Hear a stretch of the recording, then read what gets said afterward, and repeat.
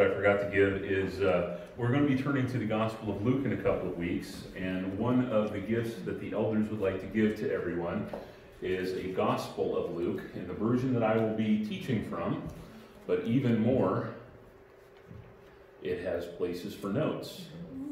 I promise not to ask to see the notes.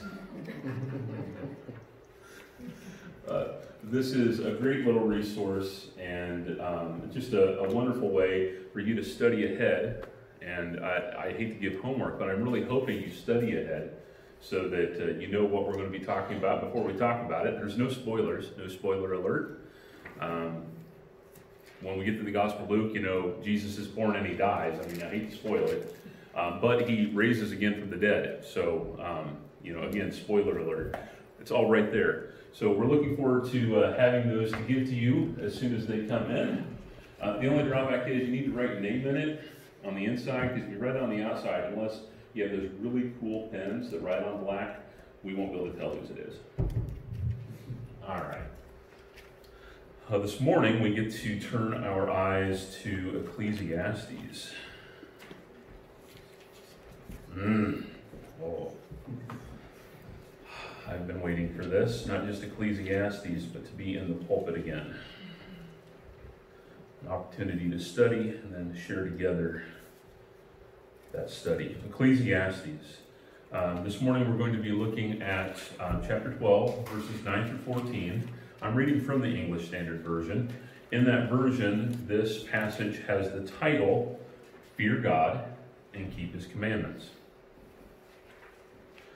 Besides being wise, the preacher also taught the people knowledge, weighing and studying and arranging many proverbs with great care. The preacher sought to find words of delight, and uprightly he wrote words of truth. The words of the wise are like goads, and like nails firmly fixed are the collected sayings. They are given by one shepherd. My son, beware of anything beyond these. Of making many books there is no end, and much study is a weariness of the flesh.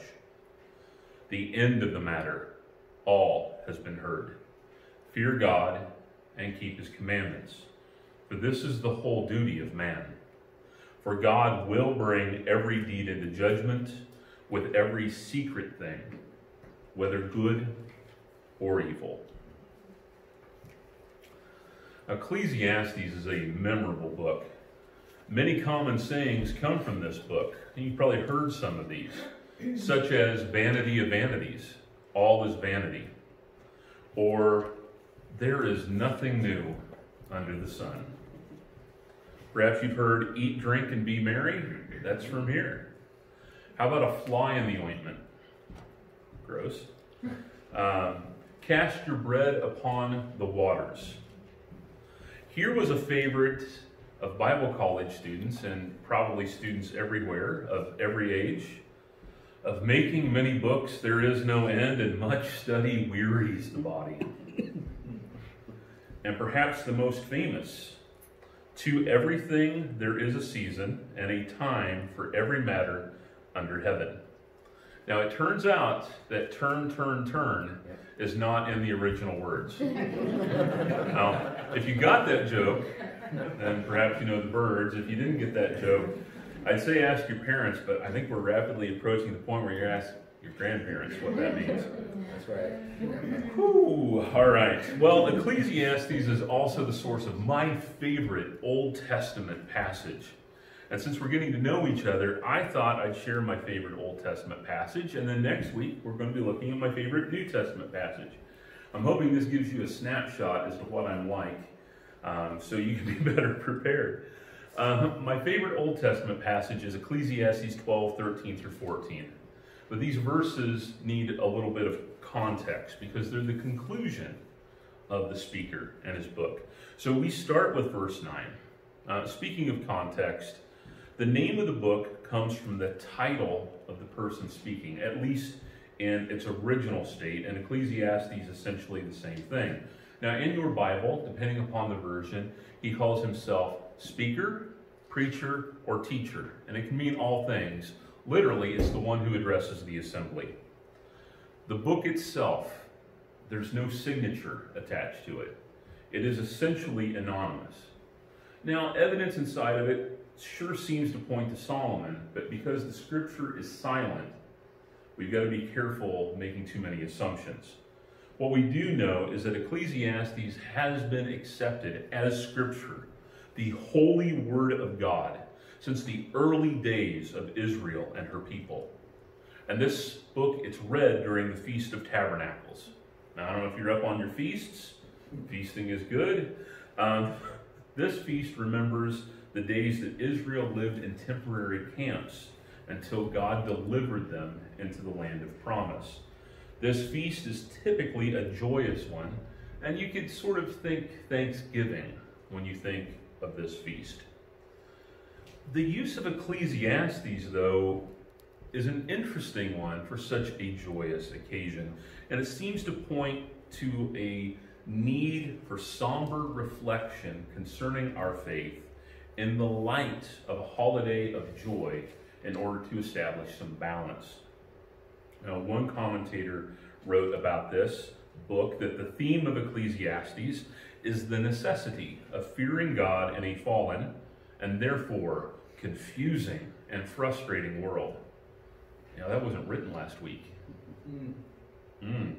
Key themes, this commentator says, include these things: the tragic reality of the fall of man, the vanity of life, two, that life passes like a vapor, like the fog that gets sucked in here for a time and then is gone. Three, the reality of sin and death. Four, the joy and the frustration of work. Five, the grateful enjoyment of the many good gifts of God. Six, the fear of God. After sharing his wisdom across 12 chapters, the fear of God is the conclusion of the preacher's work. That conclusion is the focus of our attention as we look first to words of truth. And we'll look at the first couple of verses. We'll be looking at Ecclesiastes 12, 9 through 14 in total. Words of truth. Let's zero in on verses 9 and 10. Besides being wise, the preacher also taught the people knowledge. The context of Ecclesiastes and Proverbs, these are wisdom literature. They're not the only ones. And they both tell us that wisdom itself is a gift from God.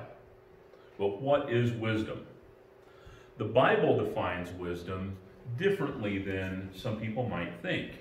It's actually defined as practical ability to apply knowledge to life. It's meant to be everyday stuff. For example, there's a t-shirt you can buy that has this quote that kind of helps us understand what this means. Knowledge is knowing that a tomato is a fruit. Wisdom is knowing that you don't put it in a fruit salad. Practical stuff. Now, it's possible that you've met people that have knowledge. Well, if you've ever known someone that was so smart that they were, let's just say, not smart, that's wisdom, or rather, that's knowledge without wisdom. The preacher wants us to have both. And he's been granted godly wisdom, and because of that, he has a responsibility to share that knowledge and the use of it with others, and that's us. The preacher, he says, he was weighing and studying and arranging many proverbs with great care. It's one of the things that make us think that Solomon may well have written this. The arranging of proverbs, it can indicate that Solomon is the preacher, but maybe not. This is what it does tell us. The text tells us that the preacher was intentional. He studied and studied hard. He lived out many lessons, and then he arranged things for us so that we could learn without going through the things that he had gone through. Now, his study is study in the Word of God. In that arena, we have a greater benefit than the preacher because we have more of the Word of God. His study would be in God's person, who God has revealed himself to be in that Word. And his study would include God's requirements of man. From that effort, the preacher wants to share with you some practical ways to live out the knowledge of God in His Word. And he took care to do it very well. You would be blessed in the reading of Ecclesiastes. The preacher continues. The preacher sought to find words of delight. Well, that's nice of him. Verse 10. The idea here is that the preacher spent time to speak and write in ways that were clear and understandable for his audience, for us. He wasn't trying to hide wisdom. He wasn't hoping that we'd have to suss it out like a bunch of clues. It's really God's wisdom, and He wants to pass it on. And it should be available to everyone. But it wasn't just smooth words. He did want to find words of delight, but that doesn't mean that we would be wowed by how well he taught as far as his smoothness. What he wanted was to distill God's wisdom down into easy to understand pieces in memorable ways so that we would have them on hand to use the wisdom as we live life. Understandable words, and uprightly he wrote words of truth. The preacher was sharing his wisdom, and he was doing it from a position of righteousness. If this is Solomon, he either wrote it very early in life or very late in life. He had to learn some really hard lessons, even being the wise man that he was. He spent a lot of years as a wise guy, not a wise man. The preacher here, though, he's not forwarding an agenda. He doesn't want to pass on to us fleshly wisdom, earthly wisdom. I mean, anybody can do that. He wants to focus on being right before his God. And as he does that, he's going to write words to us that are true. True words. He's not trying to lie or hide. The truth of God is precious, and he wants to share that with you. And he wants to share that with me so we can understand, so we can have the same knowledge. And then the teacher is going to pass on wisdom to help us live out this knowledge practically. This goal is his whole point. This is why he wrote the book. We don't have to wonder. This is why. What do we do with this introduction to this passage? Well, one thing, you don't need to have eloquence to be wise, and I hope that comes as relief. I mean, some folks, they sound eloquent. They're smooth when they talk, but so's a snake oil salesman. It's not a bad thing by itself.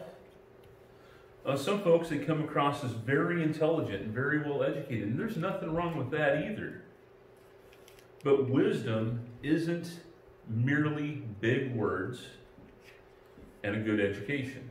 In fact, this wise man is trying to put it in understandable words, not just big words. I mean, we all know well-educated fools. That's not what we're going for here. Wisdom comes from God. It's a gift from God, and this gift is available to everybody, whether they're eloquent or not, whether they've got some degree or not. It is available to us in the Scripture itself. Now, some of us are going to understand parts of the Bible better than others, and maybe some of us are going to know how to apply it better too. We can help each other with that. But all of us have access to the Word of God. All of us have access to what the preacher studied. We could all do well to heed the wisdom from a very upright teacher who shares with us truth. Shares with us the Scripture. You know, when we encounter a wise person, wise in the ways of God, sometimes it's going to come from a poorly educated person, but a godly person. This is the goal as we witness and share the truth of God with one another and with the people of South Beach. The truth we have to share is not our own. It's not meant to be so lofty it's unapproachable. And it is found in a place where everybody has access to it. There is a knowledge of God that is available to everyone through the Scripture. So the preacher begins here with words of truth. And now he's going to move to some wise goads. Ooh, a goad. Verses 11 through 12. He says here, the words of the wise are like goads, and like nails firmly fixed, are the collected sayings. The collected sayings of the Scripture. Words of wisdom, like goads. You guys know what a goad is? It's a device that a man would use in this era, and in the world all over still, to steer oxen. It's more of a rod than a whip, and you don't beat the oxen with it, you tap the oxen with it. And if they go too far this way, you tap them, and then when they move this way, you tap them. It's a goad. Taps from the goad kept the oxen going in the right direction, neither wandering to the right nor to the left. But even more than a temporary course correction, which the Scripture does for us, biblical wisdom must be permanently affixed in our lives. It must be nailed down. These truths must be nailed down in your life because of who they come from and what authority he has. They are given by one shepherd. Who's the shepherd? It's not the speaker. He's got a shared understanding with his audience, one that I hope we all share. Psalm 23, the Lord is my shepherd. Psalm 80, the Lord is the shepherd of Israel. The preacher is letting you know he's not hitting you with his stick. The wisdom is not his. He's sharing with you and with me the wisdom given by God to correct our course. And if you're anything like me, it's not like a one-time thing. It is a constant need to correct course. Since this is from God, not the speaker, if you are a sheep, you're one of the Lord's sheep, be a good sheep. Hear the voice of the shepherd. Respond to his goad. Obey. That's who we are, the Lord's sheep.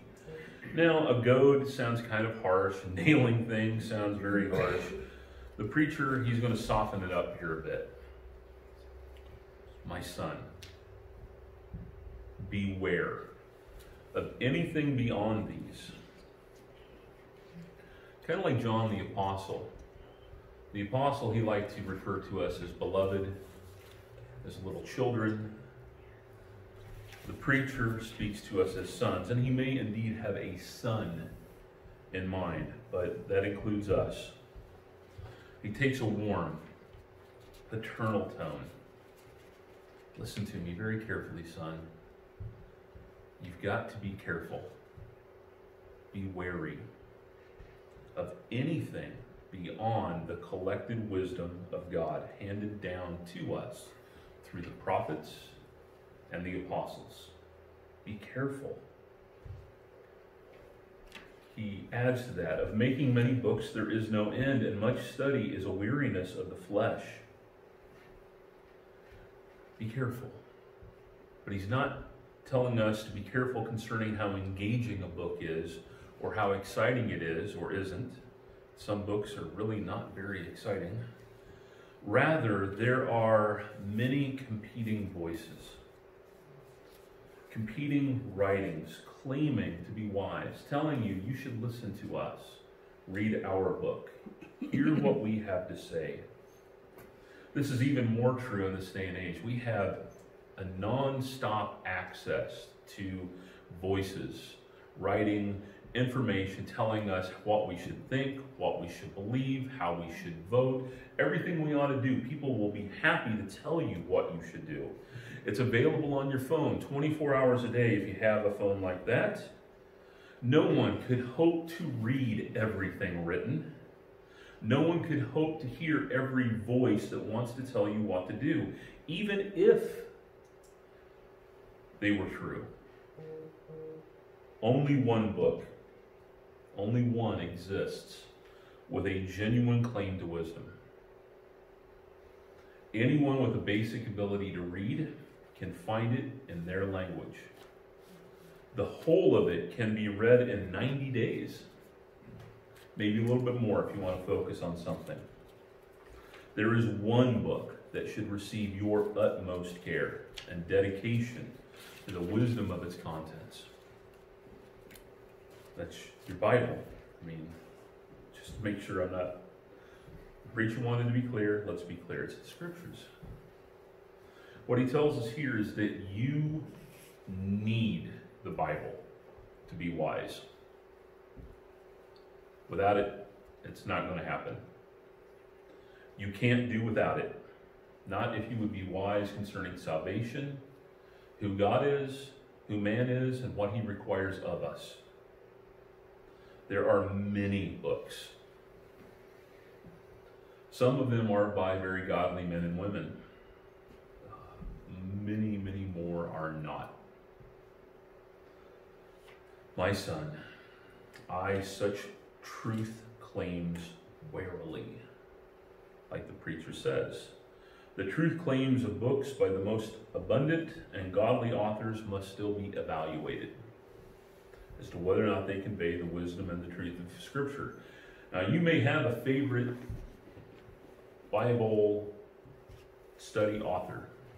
You may have a favorite musical composer. Even your favorites, the Puritans. Depending upon how you feel about the gentleman, you have people like MacArthur and Sproul and Lawson that write many, many books. My every sermon must be weighed and eyed warily, my son, as to whether or not they agree with the truth and the wisdom of the Bible. And if not, then the study of such things is weary. It's wearisome to the body. It's wearisome to spiritual life and health to take in things that are not true. The teacher has shared words of truth. He's putting the truth to work as a goad to help us go neither to the right nor to the left. And now he's going to talk about your whole duty. The end of the matter. All has been heard. Well, the preacher is using a phrase from his language that really kind of highlights, puts some lights around, some arrows, telling us he is summing up the intent of his book. He is making his concluding point. If you want to know what the main point is, here it is. In other words, this is the nail. Get out your hammer. Nail this down in your life. Fear God and keep his commandments.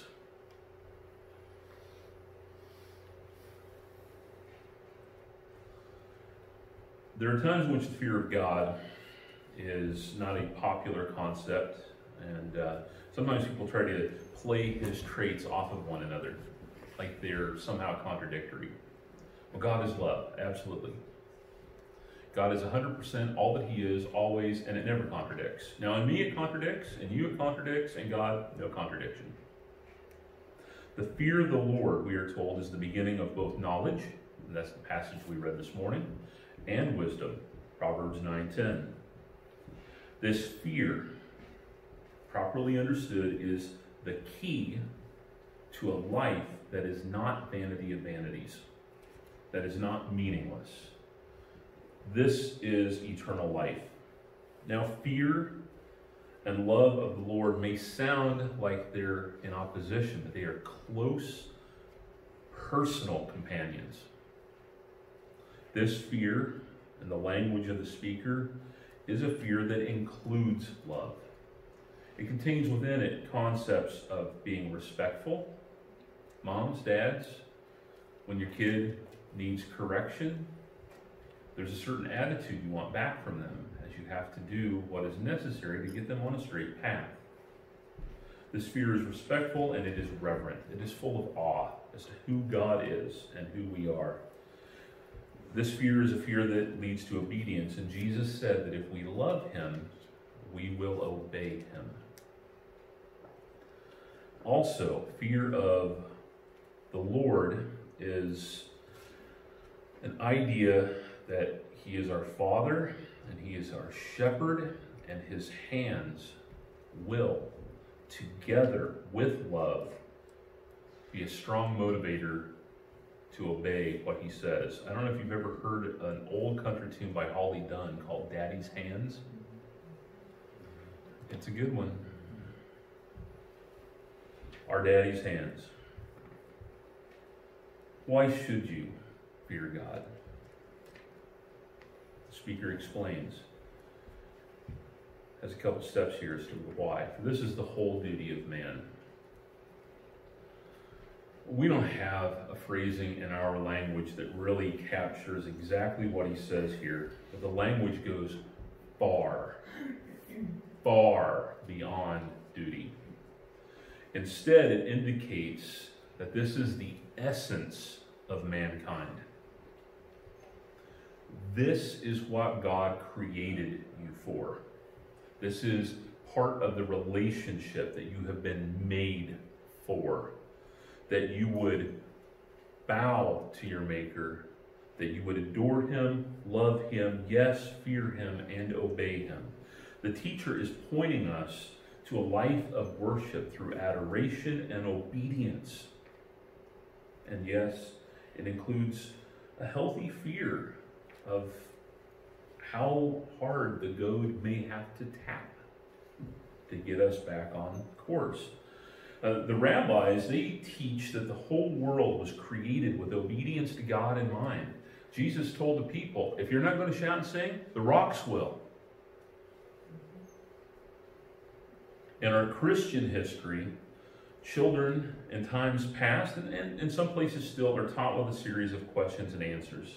One of the most famous of these, the very first question that is asked of a child, what is the chief end of man? The answer is the chief end of man is to glorify God and to enjoy him forever.